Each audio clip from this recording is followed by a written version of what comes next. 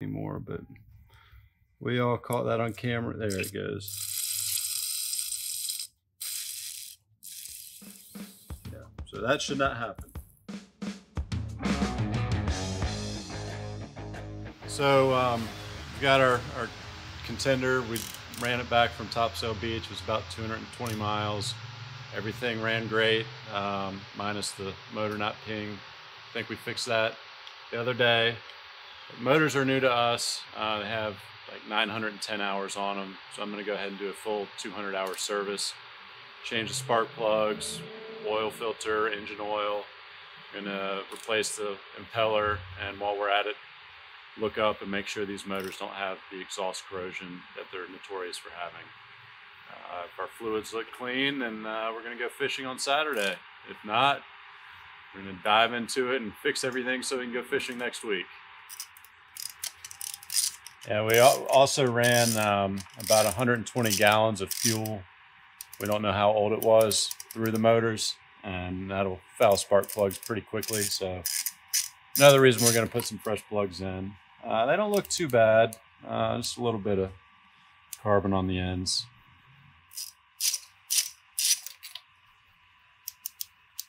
Again, doesn't look too bad. Put a little bit of anti-seize on the spark plugs, just helps them go in and come out a little bit easier. Kind of left over from automotive days.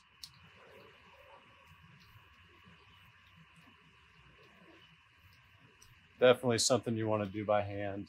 You don't want to risk cross-threading a spark plug.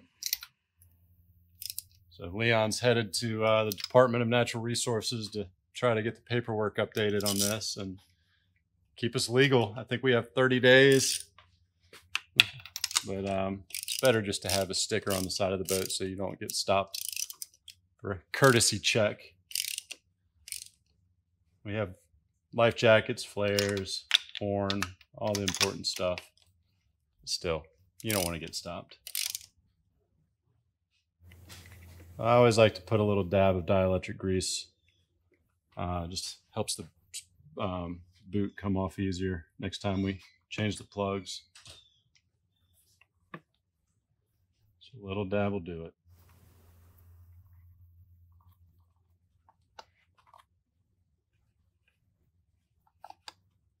All right, we've got 6 spark plugs replaced. Let's move on to the oil. There's just a little cover on top of the oil filter, 10 millimeter. Get that out of the way. Looks like they've got a nice little tray to catch any oil that drips. See if we can spin this off by hand. I might make it. Oh yeah, somebody did their job correctly. Just in case there's any oil left in there. Not a drop. Put a light coat of oil on the seal, O-ring on the filter. Ended up spilling a little more on myself than I'd planned, but it'll work.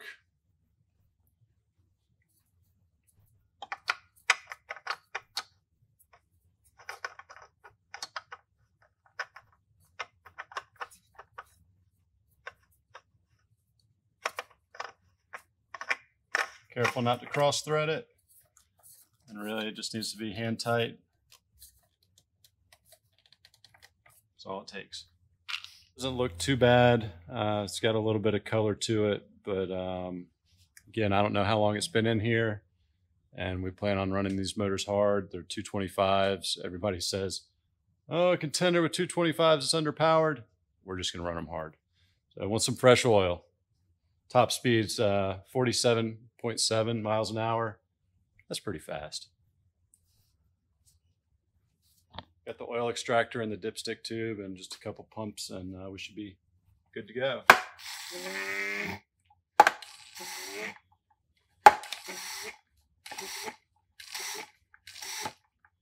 Now we let gravity do the work. We've got our 6 spark plugs in and our wires back on, so we're just going to reinstall this cover. Again, it's a 5 millimeter Allen, 4 screws. And that's why we only put them in finger tight to start with. All right, so it looks like we've got almost 6 liters of oil. What is that in quarts? We're in the States. Should be about 6 quarts. And we are full, just sucking a little bit of the last gunk up. Now it's time to refill this sucker. Just let it all drain back down and just fill her up. See if I can find a funnel. So these oil caps are notoriously difficult to remove, so I'm just going to put a rag and a pair of channel locks and gently try not to break it. Did the trick.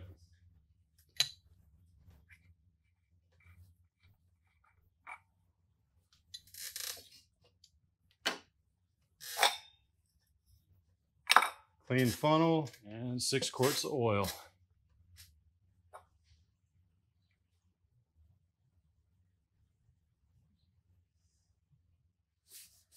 Felt like about 2 quarts.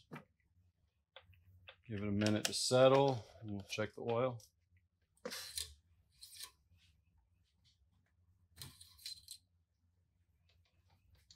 There it is.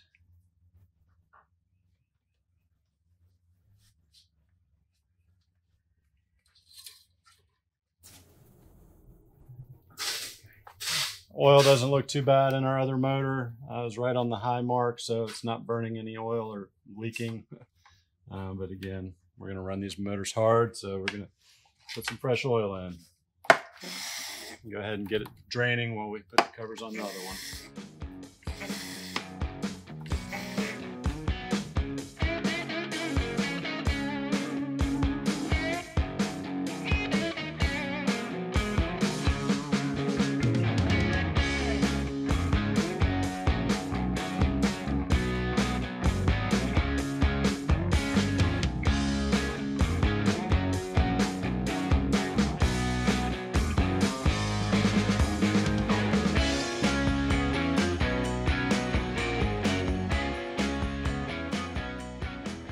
We're going to drain the gear case oil. If you don't have one of these impact screwdrivers, I highly recommend them. Sometimes these drain plugs are stubborn. We were able to get the drain plug out, and I don't like what I'm seeing. That is definitely water coming out of the gear case. So we'll see how much water is in there. It's amazing we made it this far without blowing up the lower unit. We ran 200 miles Thursday and Friday. When's the oil going to start coming out? Oh man, that is terrible. Disgusting.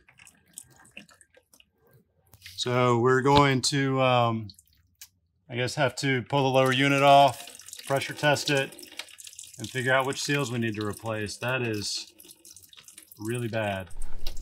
And that's why we're servicing the boat before we run 75 miles offshore. All right, to drop the lower unit, we've got 7 14mm bolts we need to remove. 3 on this side, and 3 on this side.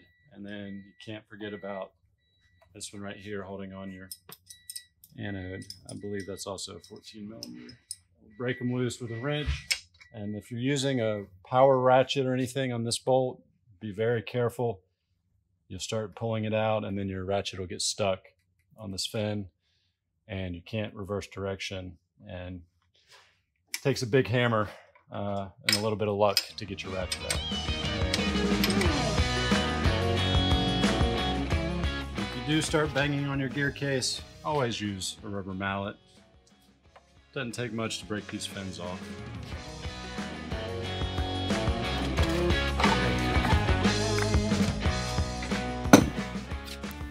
All right, this is the moment of truth. These Yamaha 225s are notorious for exhaust corrosion. I just saw a pile of metal on top of our shift linkage housing. And let's get a look up here and see what we can see. Oh, there's up here, you can see all that white pitting. That's a telltale sign that we need to replace the exhaust. And all that corrosion was up front. Really that's up in the exhaust housing. So unfortunately, the kits are back ordered. Dealer said it could be 3 weeks. I hear some people have been waiting for months. And we'll just have to put her back together and see how long we can run her. And we just dropped the gear case, and there's piles of rust on the shift cover. We vacuumed that up. No idea where it all came from, but again, we've got to find the leaky seal. It could be the shift shaft, it could be the drive shaft, or it could be the prop shaft seals. We'll pull the hub off, pull the pump cover off, and then we'll use our vacuum pressure tester and pressure test the gear case.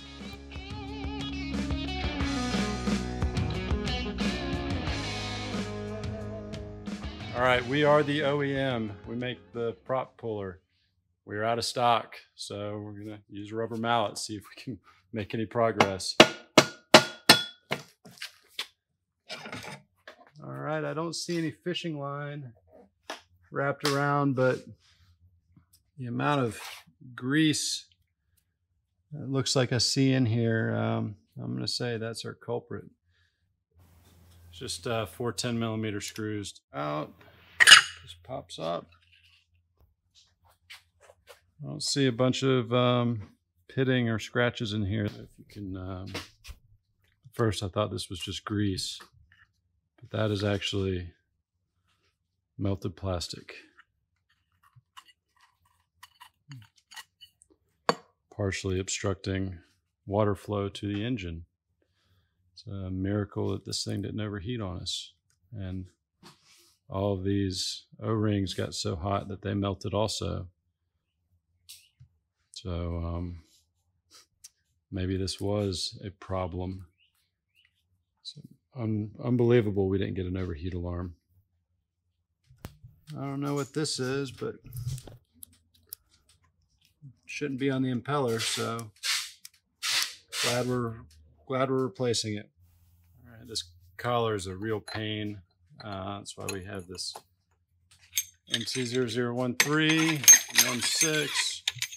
Slide it over, hang on tight, and boom. With a couple screwdrivers or diagonal cutters, that'll still take you 15 minutes. Couple spring washers. Never seen a water pump that looks like this, actually. I don't know if it was run dry or what, but looks like it got hot and started to melt. Now I've got to get this key out. Hey! Should be a lot easier. Make sure you cover your Woodruff key with lots and lots of grease. Well, you can see bits and pieces of the spring. That means this seal is definitely bad and needs to be replaced. So we'll pull this cover off and we'll be able to see the shift seals, but definitely need to replace that one. Yamaha adapter, I believe is a smaller one. And now we just pump it up. I believe the spec is about 12 PS. We don't even need soapy water. You can see the bubbles coming up right there. So before we can move any further down in this troubleshooting process, because that leak is so bad, we're gonna have to replace those seals. As warm as it is, I'm so glad we're doing this in the shop instead of in my backyard. It's nice to have a concrete floor, shade, toolbox loaded with tools instead of having to walk into my shed. These are just 4 12mm head bolts. Now I get to use the 16. Sometimes these pop off in one whack, and sometimes it's a 15-minute aerobic exercise. We'll see how it goes today. After a couple whacks, if it doesn't budge, good thing to do is to just hit the corner with a hammer, try to spin it around, break the seal. Again, it doesn't take much.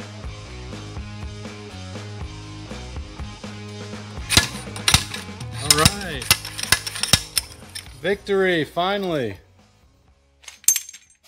And that doesn't even look that bad. I've got some shims we need to make sure we don't lose. I guess it is kind of bad.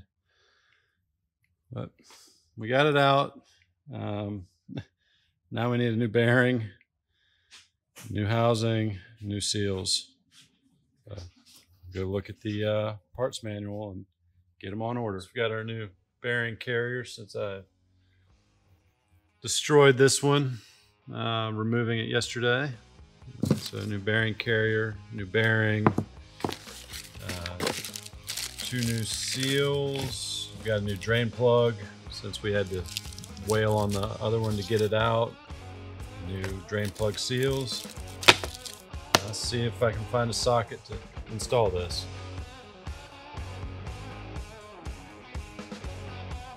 All right, I'm just gonna coat the outer bearing assembly with grease. Hopefully keep it from corroding in place like it was when we removed it. We've got some oil on the bearing and our seals. I have some grease on those lips. There's a little notch. We're going to put that notch towards the forward. It's hard to believe it slid in that easily after all the banging it took to get it out. 4 screws. Put a dab of grease on those. Fortunate that they came out like they did. All right, so we've got our new seals in. Let's try pressure testing this again and see if it leaks. See if it'll hold pressure this time. Oh, there it goes. Yeah, so that should not happen. Back to the parts store. All right, we're going to be removing our bearing carrier on the standard rotating lower unit, and we may have to replace a bearing while we're in here. We've got 2 on this lower unit. There's not a retaining ring that you need a special wrench for. It's just 2 12 millimeter bolts. You want to make sure you have a little bit of grease on these threads, keep them from seizing up and working. You want them to spin freely. This tool has strong Acme thread, so it won't strip out. All right. Arms are hooked on. Just notice there's 2 10 millimeter screws under here. We're going to go ahead and yank those out.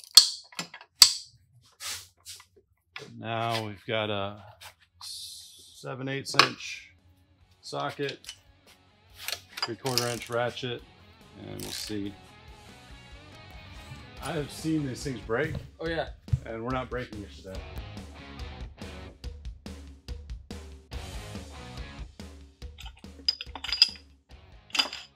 All right. That's how easy the 17 is.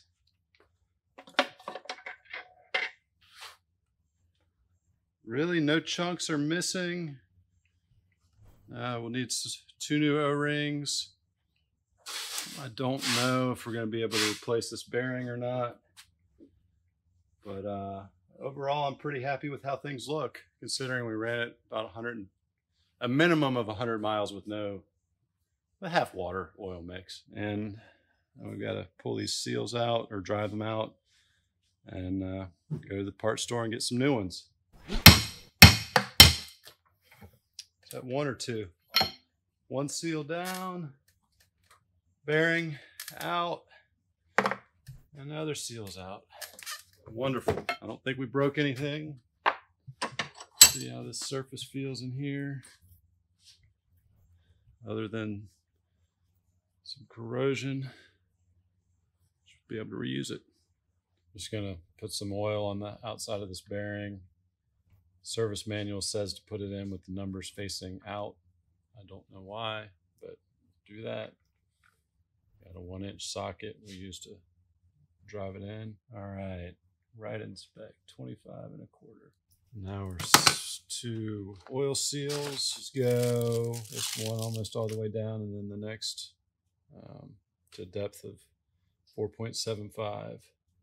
Looks like we'll be using a 32 millimeter socket and put our other seal in. Again, they go in with the opening facing up. Both of them. We're going to a depth of 4.75. We're there. And some. Close enough for me. Now we've got to get these old O-rings off and get the new ones on. I'll go ahead and pack these grooves with grease. Hopefully help prevent corrosion. All right, we've got both O-rings on. Smear this grease around, help lubricate it, and it's time to try to get this back installed.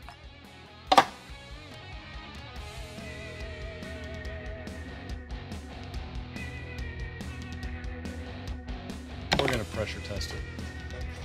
All right, so it's holding steady so far.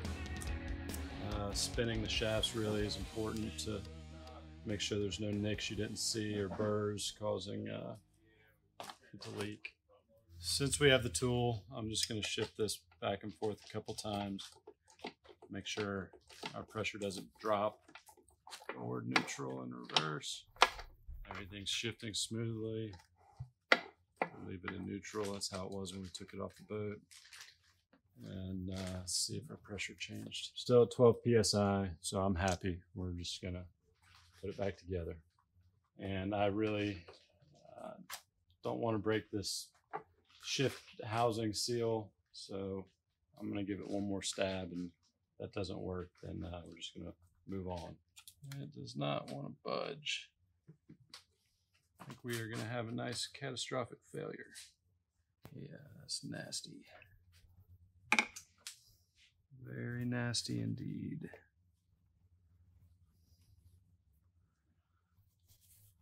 Probably drain and refill this gear case after about 20, maybe 50 hours.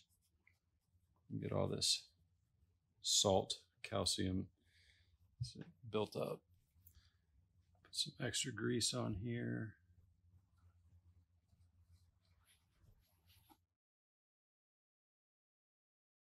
This is our third and final pressure test. Take it up to 12 pounds and we'll leave it.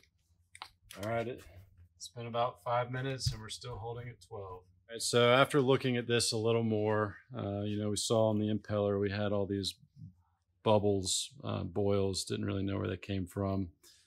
At first I thought this was maybe some gasket maker somebody put on there. This is actually melted O-rings. Both of the O-rings are melted. The housing has melted so much that it's mostly covered the outlet where your cooling water goes into your motor. I was thinking just trimming that off, but even with these O-rings in here like that, we need to replace this cover. And while I'm at it, I'll get another cover for the shaft seal, and then we'll just have a brand new gear case, essentially. Well, seals on the gear case. All right, so today we're gonna put our new water pump housing on, our impeller kit, and all the seals and O-rings and gaskets and base plates.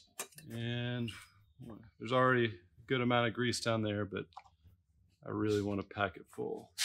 And it goes flat side down. Boom. Our seals are now protected. Wear plate back on. Wear plate and gasket back on. It's got some dowels to line up. Go ahead and put a dab of grease on those. Grease is your friend on this stuff. There's a little light film of grease on our wear plate. All right. So we've got O-ring goes in the bottom of this, and then a bigger O-ring goes on the outside, and our new cup. So I'll put some grease in the bottom of this to hold everything together, especially in that O-ring groove. Don't want that falling apart. It came with 2 O-rings. This is going to be the smaller one. Just pushes right in. And we already have replaced the bushing for the pickup tube, or the seal. And then we can reuse the plastic retainer. Just pops in. We'll put a light coat of grease on that as well. Should have put the O-ring in first. So our O-ring didn't fall out because the grease was in there. Got our new cup. Has 2 locating tabs. Again, our tabs are have it located correctly, and it's all the way seated. I'm just going to put a light coat of grease all around in here. Keep that water pump lubricated if somebody's running it dry, which apparently has already happened to this motor. Onto our Woodruff key. These things can be a challenge to install. Make sure you cover them with grease. We're going to try just to tap this one in. I had better luck using a hammer than trying to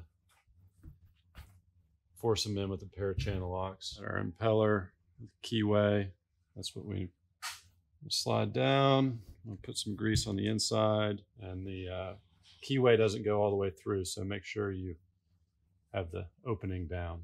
There's an opening on that fin. Just line it up, push it all the way down. Next comes the spring washer. There's three. Flat washer, wave washer, flat washer, and they go together like that. I'm going to be able to reuse this collar that we removed with our 13. Again, put some grease on this, slide it on down. And as we're pulling up on the drive shaft, I'm going to use the 13 to tap down our collar. And as we put our housing on, we're going to rotate drive shaft clockwise. Pickup tube goes towards the back. As I push down, I'm turning clockwise. Still have a nice amount of grease on those dowels. All right, it's all the way down. And we're close to being able to put some gear or oil in the lower unit, reinstalling it and dropping the port motor and see what it looks like. I suspect whoever ran these dry ran both motors dry at the same time. Boat, you know, it's new to us. It had been on the market for about a year before we bought it. I suspect somebody came and looked at it. It was kept on a lift, and they didn't drop it in the water. They just fired up the motors and grease up our shift shaft splines. You want all this stuff to come apart next time you have to drop the lower unit. I'm going to grease our drive shaft splines. Gobs of this. It's not going to hurt anything. A little bit on our, put a little extra dab on our pickup tube. A little extra dab on our speedometer tube. And put some fresh grease on our bolts, and then we'll be ready to install this back on the boat. Then we'll do the prop once it's on the motor. It is still in neutral. I've messed around with it quite a bit. Controls are still in neutral, so everything will go up together. All right, just gonna try to get this installed single-handedly and not drop it on my toes. We'll see how that goes.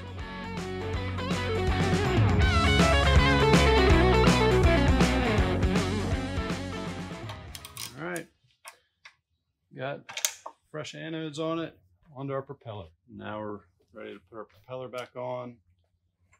Before we do, there's a grease zert here. Pump that full of grease.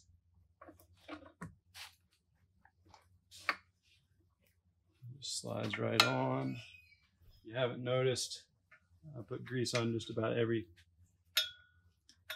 piece of hardware I take off on a boat. My experience has been it's better to have grease than not. Those are all greased up. Put our wash. All right, this doesn't need to be super tight, but block of wood is 1 1/8 inch, and we'll just get it snug and go to the next hole. And our cutter keys in. Don't want our propeller falling off. Here that happens more than you'd believe. All right, so we're gonna trim it down, fill it up with gear oil. All right, so yesterday for the other lower unit, we just used the standard fittings that come with it, and it was a huge pain. I don't know, twisting up, kinking the hose. We already have our plug in here from the pressure tester. So I'm just gonna go ahead and upgrade our kit. Cut off the old hose, QKD-F. Slide that right on and tip her in. Remove our vent.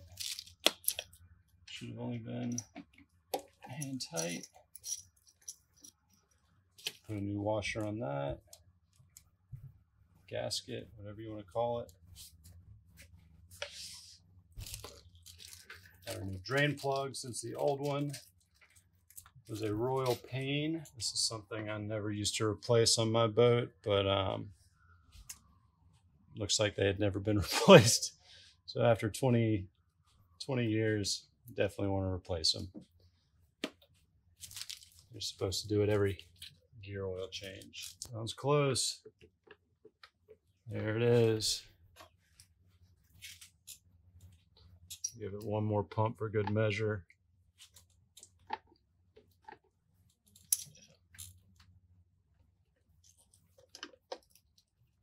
All right, so that was probably about 1 1/4. It was not full when we started. Now to disconnect. All right, got both drain screws in. Gear case full of oil. Just give it a quick wipe down.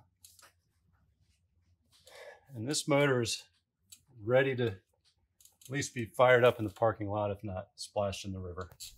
Spark plugs, oil filter, engine oil, upper bearing seals, upper bearing, lower bearings or lower seals, and one of the bearings in the bearing carrier, new gear oil, new water pump housing. Have not pulled the thermostat. That's probably the next thing I would look at if I wasn't sick and tired of working on this motor. We'll tackle that another day.